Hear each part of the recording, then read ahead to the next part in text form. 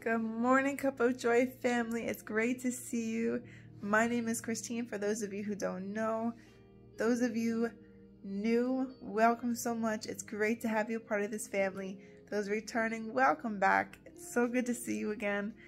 Guys, we have a two-part message today. I do not get these often, so today is a special day.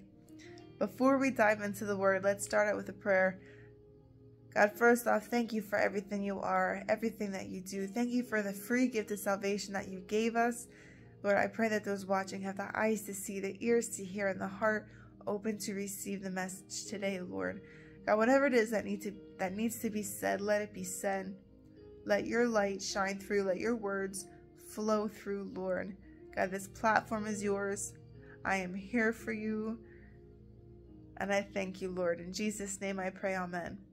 All right, so we are going to be in the book of 2 Corinthians. We are going to be reading verses 5 through 10, and I am reading the New King James Version for you guys. So it starts out, "For as the sufferings of Christ abound in us, so our consolation also abounds through Christ. Now if we are afflicted, it is for your consolation and salvation, which is effective for enduring the same sufferings which we also suffer.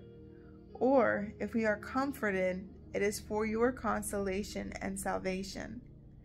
And our hope for you is steadfast, because we know that as you are partakers of the sufferings, so also you will partake of the consolation. For we do not want you to be ignorant, brethren, of our trouble which came to us in Asia, that we were burdened beyond measure, above strength, so that we despaired even of life.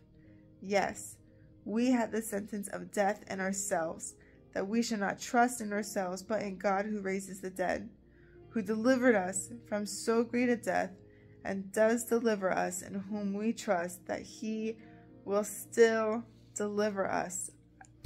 Oh my, all I have to say is amen. Just amen to that. He did something different today. So he did not give me a word exactly to write down. What he did have me say at 12:37 a.m. So a little bit ago, so today, Friday, May 3rd, 2024.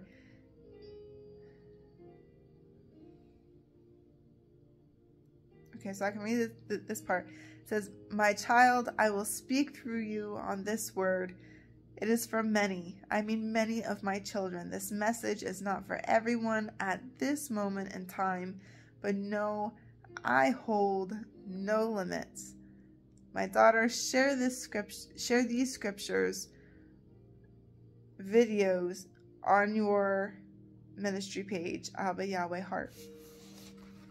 So guys, I don't know what's about to be said. Let's welcome the Holy Spirit. Let's welcome him in. Abba, thank you for everything, Lord God. I am here. Whatever you need to say, you can use me, Lord. I trust you, and I pray this in Jesus' mighty name, amen.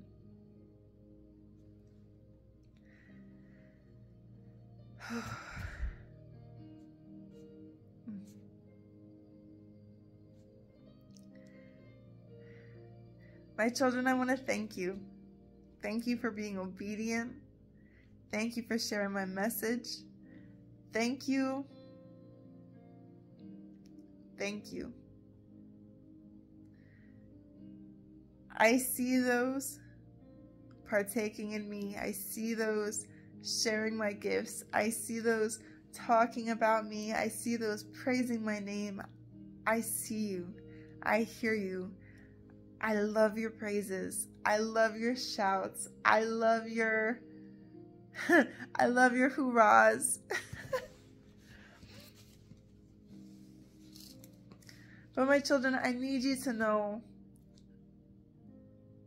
that the life I have given you with where you are is not going to be easy. At all times, There will be suffering in one way or another. And just because there's suffering going on doesn't mean that there's not blessings going on either. Doesn't mean that there's not healing going on either. And in this time, many healing is taking place. But please know, there will still be affliction. Despite this, I need you. I need you. I need you. I need you to please keep your faith in me. Do not doubt my work. Do not doubt my love for you, my children. Do not doubt my love for you, my sons. Do not doubt my love for you, my daughters, my children, my child. I am here. I am here.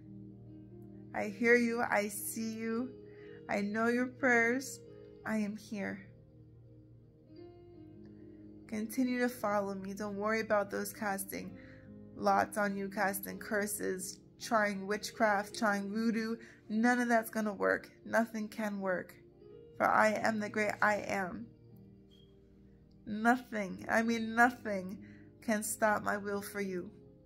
Continue to trust me. Continue to have faith. Continue to share my word. In fact, I need you to spread my word even more. I need you to share my story. Share my glory. Share the testimonies that I have done in you. Share my works. Share your faith in me. In Jesus. In Jesus Christ. In Jesus Christ of Nazareth. Share your works in me. Don't be quiet, but just know there is going to be some lashbacks. There is going to be some haziness and confusion at times. It's all a part of it. But I will break everything down for you.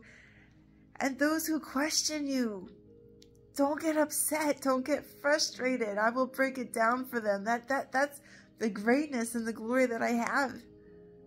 I will vindicate you. I will set you free. I already have. Continue to do your good works. Continue to hold that faith, my children.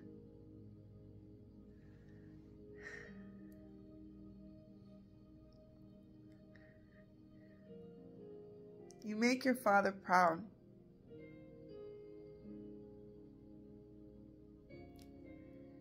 You make your Father proud.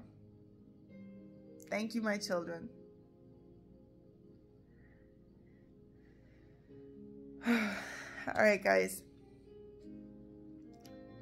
That's all he wanted me to share for this first part of the message. He does want me to wish you all a wonderful night. Have a good night. Have a good night, my friends, my family, my brothers, my sisters in Christ. I love you all. Until the next word. Bye.